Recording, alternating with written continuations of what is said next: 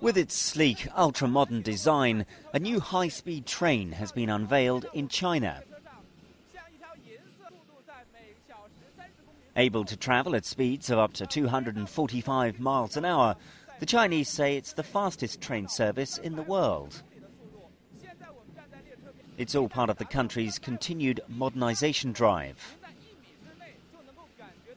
The new locomotives will run between the central city of Wuhan and the southern economic hub of Guangzhou.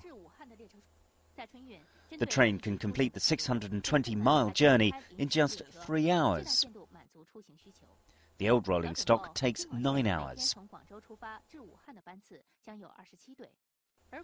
China's official news agency Xinhua says it cost nearly $15 billion and took 4 years to build.